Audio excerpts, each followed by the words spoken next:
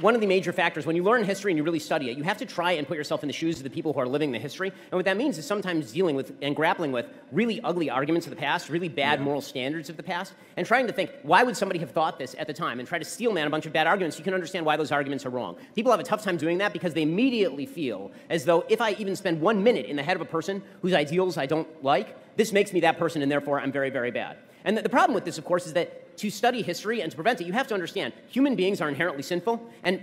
100 years, forget 100, 10 years from now, people are going to look back at a bunch of the thoughts that we have, and they're going to be judging us for how terrible we are at the time. And so if you wish to foreclose the worst in human nature, if you wish to stop yourself from being the worst version of you, you have to spend some time thinking about some of the worst thoughts humans have ever had and say, why did people agree with this? Why were people willing to go along with this? That's the best way to learn and not fall into the same traps. Right, that makes sense.